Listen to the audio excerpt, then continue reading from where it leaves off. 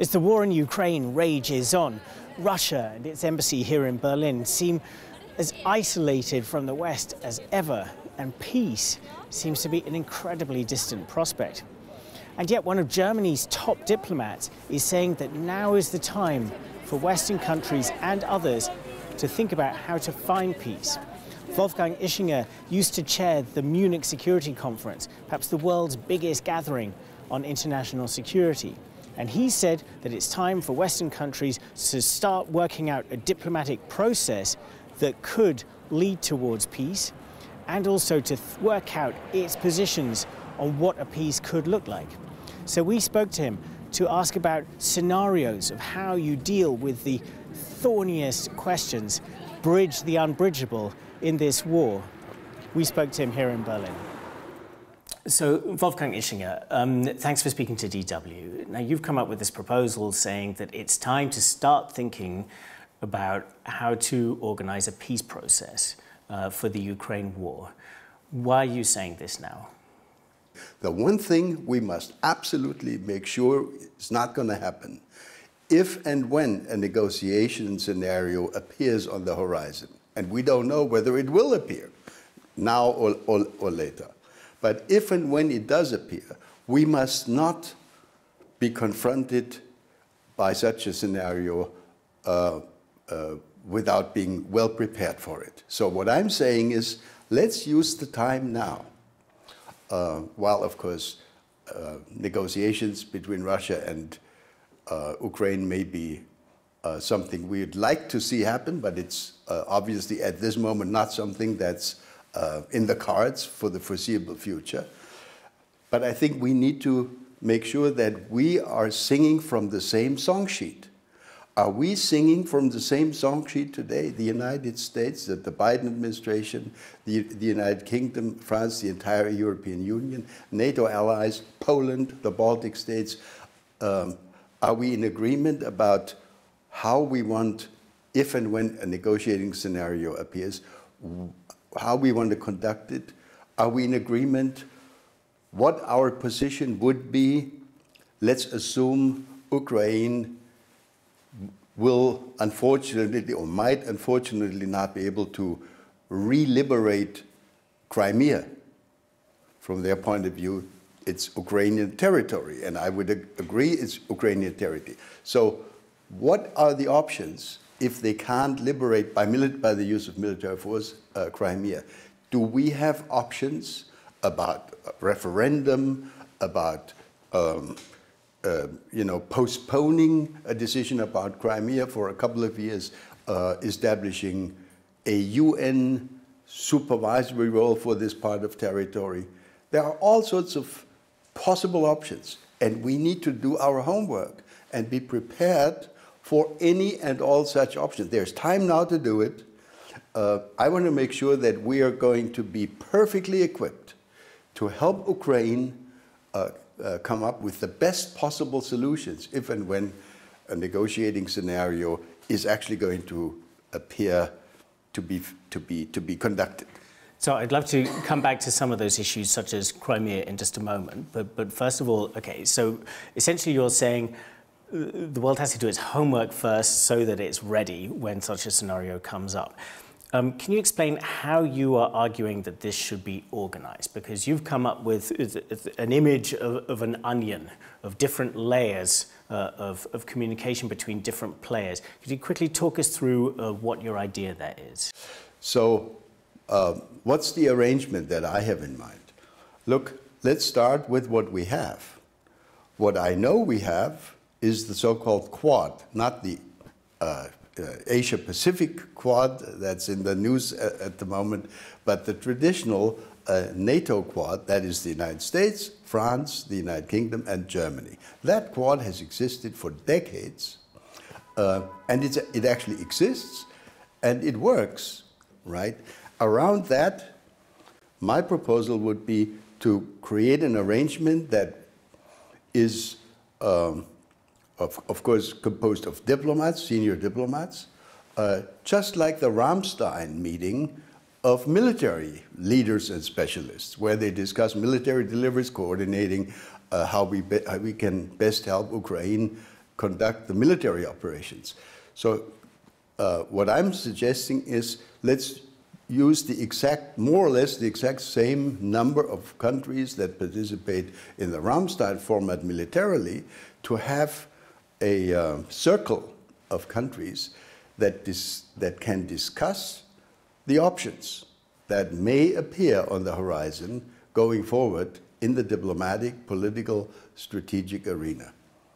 And my additional idea would be to try, now that's the hard part, and I'm not sure to what extent that could be successful, but I think we should make an effort to include in such deliberations, to the extent that that's going to be possible, countries like India, countries like Brazil. Brazil, Lula has actually offered to play a role, has he not?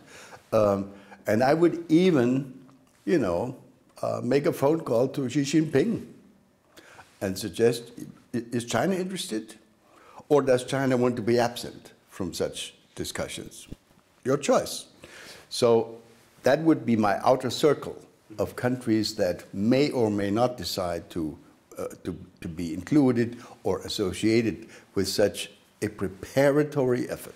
So these are the layers of the onion that you've described. Yeah. So you have at the core what you describe as the Quad, of course, the United States, Germany, France, and the UK. Outside that, then you have more European countries such as Poland and the Baltic states, and outside that, then you have countries from the rest of the world. If I were sitting in Poland, I might be thinking, well, why am I not in that core? Why is this core the kind of old guard of old Europe together with the United States? Well, isn't this a little bit like old-fashioned thinking? Well, I mean, you know, facts are facts. The Quad exists.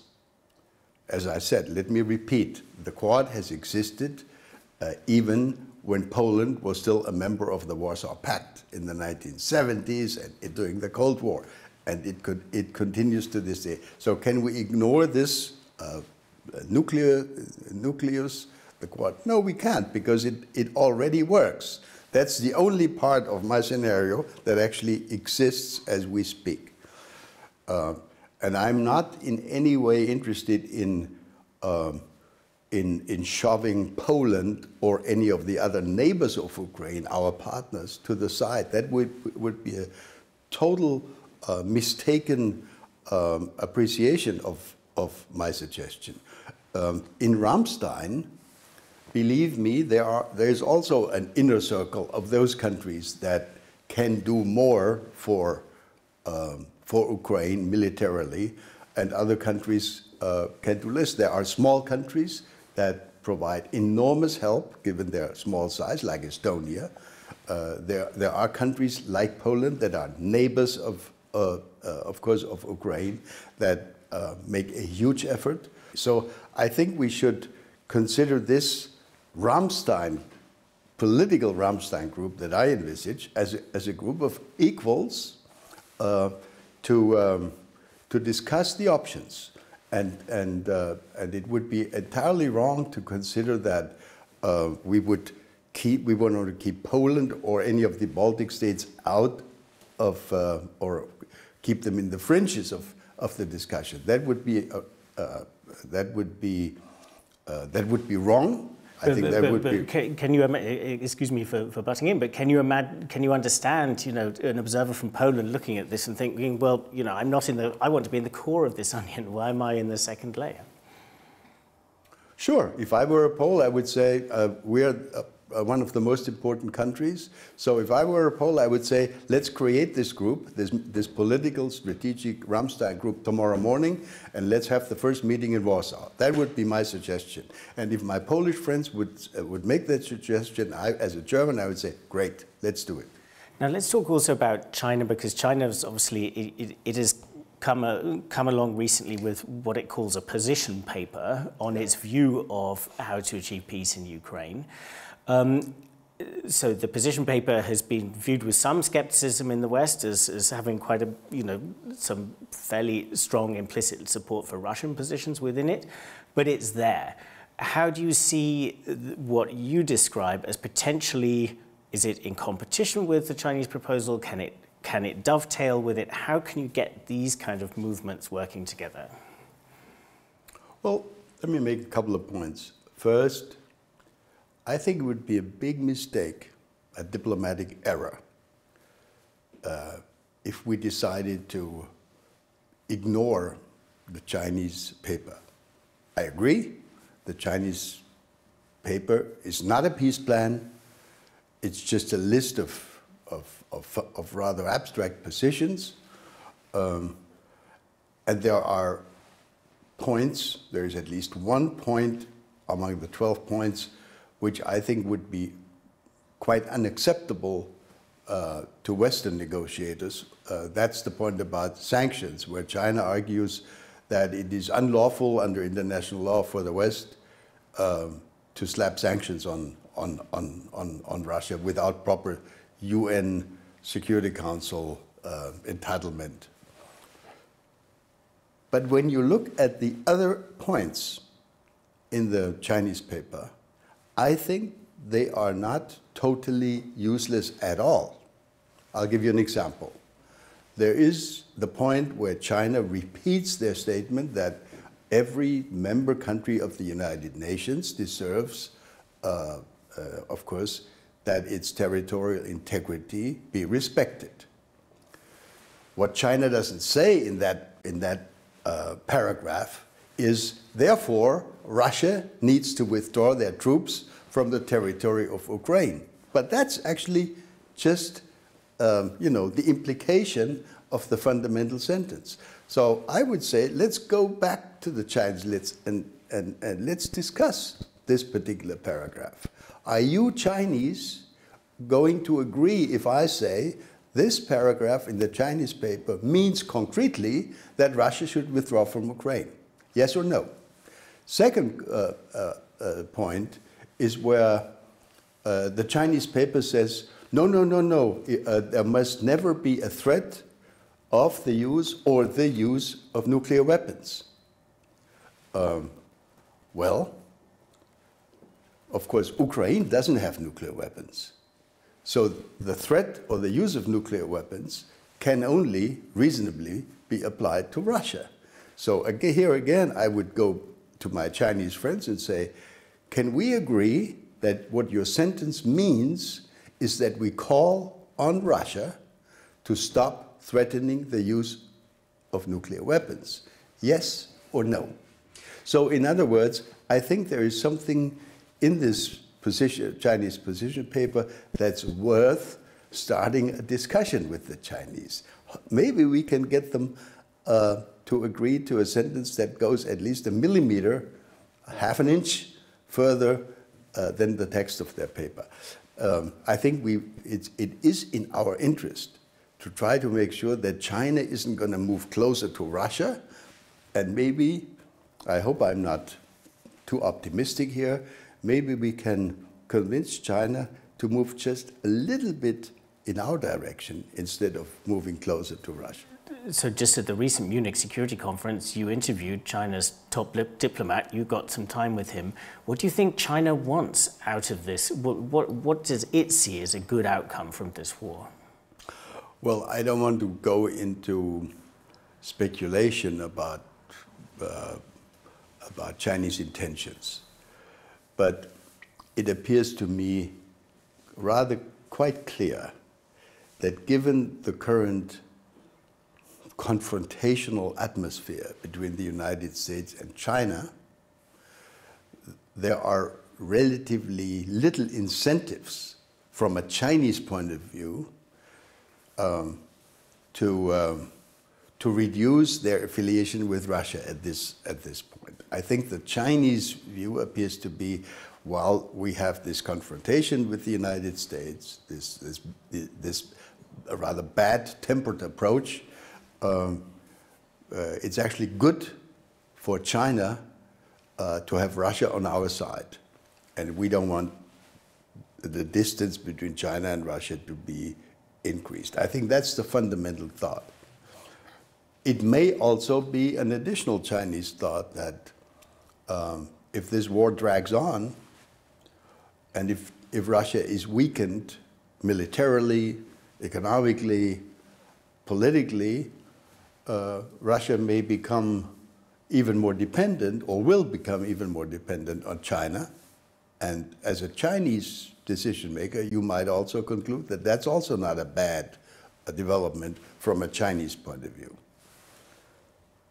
On the other hand, I am quite convinced that it is not, it does not create much joy in the minds of Chinese leaders to think about, you know, this war as something which is going to last not only through the year 2023, but maybe longer, and with continuing threats about escalation, threats about eventual use of nuclear weapons, because at some point, other countries may actually ask the question of China, how is it possible that you allow your partner Russia to threaten the use of force? Do something about it. So I think that at some point, this can become a rather uncomfortable situation for China that wants to be seen by the rest of the world, by the global South, as the champion of the global South, not only as an ally of Russia. So that kind of sets the landscape. Let's have a look at a couple of the issues that any peace process would have to tackle, because they appear incredibly difficult, of course. Let's talk about, first of all, territory. So the Russians have said that they have now annexed not merely Crimea, but 4 further Ukrainian regions into its territory, even though they don't have full control of those.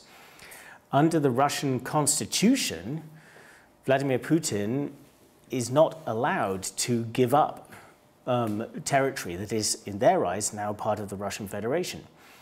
What would be possible ways of getting around that? Because that sounds pretty much as big a dead end as you could think of. Well, look, you raised the territorial issues, which is, of course, an obvious important question.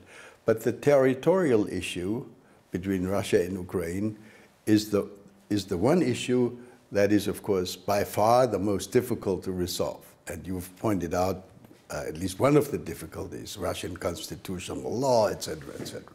So in my view, if there will ever be meaningful negotiations, and of course we don't know if and when those might happen, the territorial question that you're raising here will be the last one on the agenda. There will be so many other issues. Who controls, if there is a border that is not the traditional Russian-Ukrainian border, who's going to monitor that? We've had the experience of a process monitored by OSCE for the last 8 years.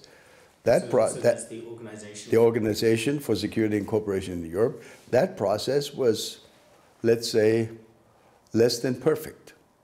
OSCE was not sufficiently well equipped to prevent regular shooting across this line from both sides, really. So how can we build on that? What might the United Nations have a role? Or what other options are there? So the territorial issue is the most important one, but it's not the one that would that you would want to start a process with. That's the one that you would tackle when all the other issues are going to be resolved. Okay, so yeah, I mean, that's an interesting insight into the way diplomacy works, isn't it? That you start with the logical, I suppose, the lowest hanging fruit, and then you get to the tougher stuff later. But the West and certainly Ukraine, I mean, they've argued very much from first principles that this is that Ukraine's territorial integrity has been undermined and must be restored. And certainly Ukraine's position is officially, and most Western countries, at least verbally, support this, that Ukraine shouldn't just get back these eastern regions, it should even get back Crimea. I know this is the most difficult issue, but I want to talk about this because I think this interests people. You have the Russians saying, no way will we ever give up anything that we've annexed. Ukraine and the West saying, there's no way that that can be accepted.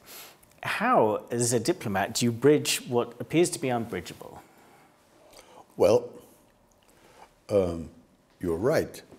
At this moment, as we speak, there appear to be unbridgeable differences. Maximalist Russian views, but also extremely ambitious Ukrainian views, if you wish. I'm sure that one of the decisive factors in how these questions will be addressed at the end of the day will be the military developments, which is why if we want to move closer to a negotiating scenario, we need to do much more than we've done in recent months to help Ukraine re-liberate more of the occupied territories. That's obvious, and I hope that everybody in the Western camp agrees to that, including my own government, which has, of course, done more recently, but which, in my view, has not done enough throughout the year 2022. I hope we learn a lesson. It's not in our interest to have the military operations go on for years and years and years. It is in our interest to see a military success, liberating the occupied territories to the maximum extent possible by Ukraine, hopefully this year. Will that happen? I don't know. But that's the desirable military development. And it will depend on the outcome of these military developments this year, hopefully not over a period of several years, that then the territorial question can or will be or must be addressed. It will depend on to what extent Ukraine is going to be in charge of these territories, or to what extent Russia can say, we declared this to be ours, and it remains ours, and our armed forces are there, and we're not going to give it up. So, in other words, this territorial question will be decided primarily, I'm afraid to say, on the battlefield. And then the result of what we see on the battlefield at the end of the day, if and when a ceasefire appears possible, then the negotiations begin. So, as you say, it's essentially, this is now being worked out on the battlefield to an extent, and then the negotiation comes. So that people can think about potential scenarios. I mean, it's not necessarily only a black or white, Ukraine has all of its territory restored, Russia gets to hold on to its supposed annexations. There are, and you mentioned this earlier, potential ways in which certain areas, for example, Crimea, could be in more of a grey zone. Can you just explain?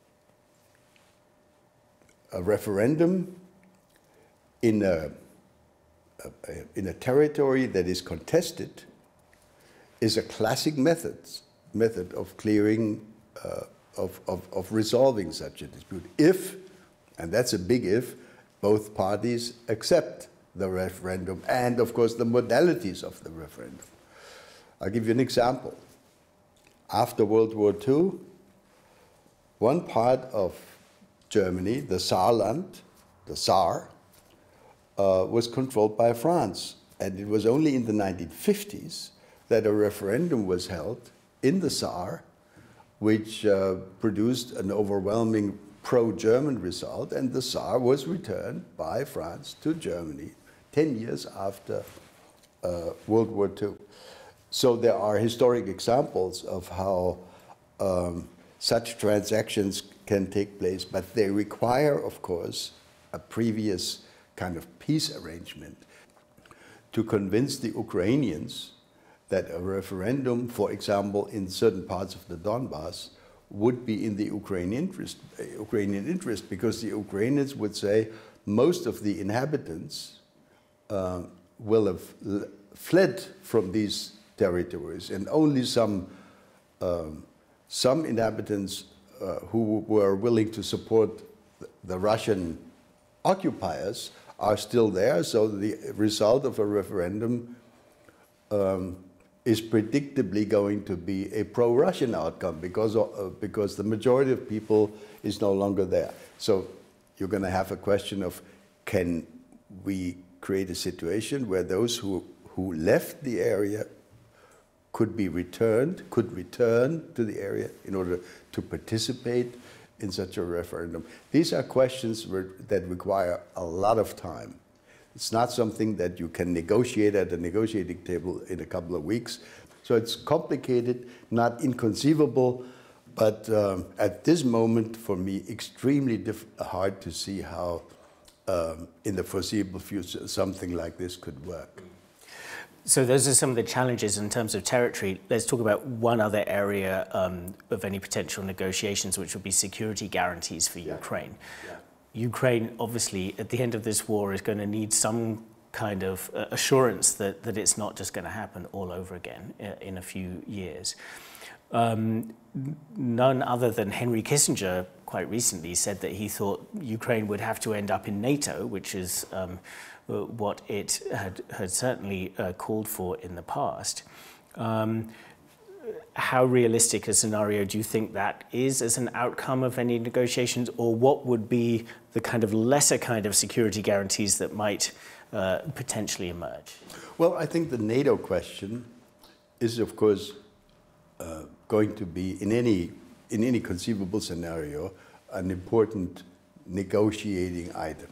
Either Ukraine insists, and the West insists, that Ukraine must continue to have the right to join NATO, either now or later, or, and that was also hinted at least by President Zelensky early on when the war started, that Ukraine might regard the NATO question as a negotiating element.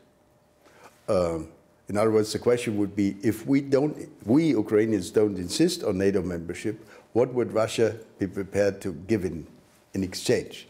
At the summit in Bucharest in April of 2008, NATO decided not to offer to Ukraine and Georgia immediate membership, but the wording was, Ukraine and Georgia will be members of NATO without a date given. And we NATO members, we have repeated that particular sentence at each and every single NATO summit meeting since. In other words, that's on the agenda, and it would be a big mistake for us to drop that. So let's leave it to Ukraine to decide whether they want to use this as a negotiating element or whether they want to insist on NATO membership. But, now comes a big but. The most immediate security guarantee that I can envisage for Ukraine would be the strength of the Ukrainian armed forces in a post-war situation. Imagine a ceasefire or a peace arrangement between Russia and Ukraine, hopefully this year or next year. Imagine then the Ukrainian armed forces that would then exist, by far the best trained, most experienced, and most capable armed forces in Europe. By next year, equipped with the most modern equipment, from anything between tanks and electronic equipment and surveillance, etc., and reconnaissance and intelligence, etc. So I think if you think of, deterring Russia from future aggressive acts, NATO membership surely would be a very important element. But an equally important element, in my view, would be the creation, which is going to happen, of a superbly equipped and superbly trained and superbly supported Ukrainian army. What about any potential guarantees that were lower than the NATO threshold, but with other countries, say Western countries, each saying, well, if there is an attack, then we commit ourselves to a certain level of defense? Would those be guarantees where you could also imagine other non-European countries, non-Western countries also playing a role, also guaranteeing Ukraine's security? Well, put yourself in the minds of an Ukrainian political or military decision maker. If there is going to be no direct, immediate NATO membership, what would be the second best solution from an Ukrainian point of view? If I put myself in the shoes of my Ukrainian friends, I'd say, I need a bilateral guarantee from Washington, D.C. That's all that matters. Forget the French, forget the Germans, forget most of the other Europeans. It's America that matters. There's one caveat, though. Does Ukraine have a guarantee that there will eternally be a Joe Biden administration in Washington, D.C., friendly to Ukraine? Can Ukraine rely permanently on the certainty that there is not going to be a second Donald Trump type of guy sitting in the White House who might say our interests, U.S. interests, do not absolutely require the protection of Ukraine. We have other interests vis-a-vis China and Russia, etc., in other areas. In other words, if I put myself in the Ukrainian shoes, I would say I want the guarantee from the U.S., but in addition, I'd like to have a couple of other reliable guarantees bilaterally. That could be guarantees including from countries, neighboring countries like Poland. I hope that Germany and France and the United Kingdom could maybe team up bilaterally and join such a guarantee club, let's call it that, which would not be of the exact same quality as the international credibility of full NATO membership would amount to, but it would be sort of a halfway house on the way toward NATO membership. But again, let me add a caveat here as a diplomat. Look, when NATO enlargement was first negotiated in the 1990s, we took great care, we Western countries, we took great care to take into account the concerns and security interests of the Russian Federation, which is why we negotiated, and I personally participated in those negotiations, the so-called NATO-Russia Founding Act of 1997, which gave certain security guarantees to Russia. Namely, we promised never to deploy nuclear weapons to any future NATO members in the East. There are, of course, American nuclear weapons in Germany, but there are no American nuclear weapons, as far as I know, in Poland or in Estonia, etc. That's what we promised. And we also promised, in order to make Russia feel comfortable with the idea of NATO enlargement, we promised that there would be no large-scale military deployments in these future member countries. In other words, when you think these things through, Ukrainian NATO membership, I think Emmanuel Macron had a point when he raised the question some time ago, well, what about Russian security interests? Let's assume peace has broken out. Does Russia have security interests when NATO is sort of directly at the Russian border? To what extent could we take such interests into account without endangering, again, our Ukrainian future NATO member? Interesting questions, too early to address here, but I think just by raising the question, you will understand that I find it immensely important that we start thinking these issues through among Western countries, not publicly at this moment, but in a confidential brainstorming kind of process. And just a final question, you mentioned Donald Trump earlier and his skepticism about support for Ukraine. We've also just heard from Ron DeSantis, his kind of strongest challenger within the Republican Party, a pretty similar line, sort of questioning whether it's really in America's interest to get any more involved in this. How worried are you about this potential very significant question mark over future US policy with an election coming next year? Well, look, I'm not especially worried at this moment because I think the Biden administration is a safe bank for Ukraine. But there is, of course, going to be an election in 2024. That's only a year and a half away, and we don't know what the outcome of that will be. Which is why, given the voices among in the Republican Party, given the voices in Europe, in Germany and elsewhere, from the German left, but also from the German far right, that raise the exact same questions as Mr. DeSantis raises in Florida. Is it really in our interest to support Ukraine that much?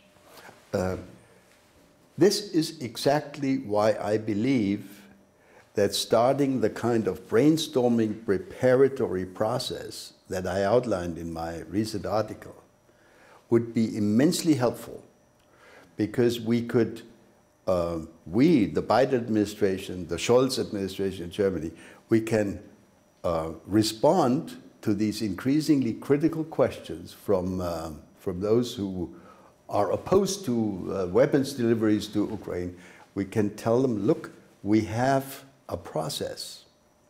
And as soon as there is a willingness and a readiness by Russia to start a serious negotiation ending this war, we're going to be well prepared. We have all the options worked out. Wolfgang Ischinger, thanks very much for speaking to us today. Thank you.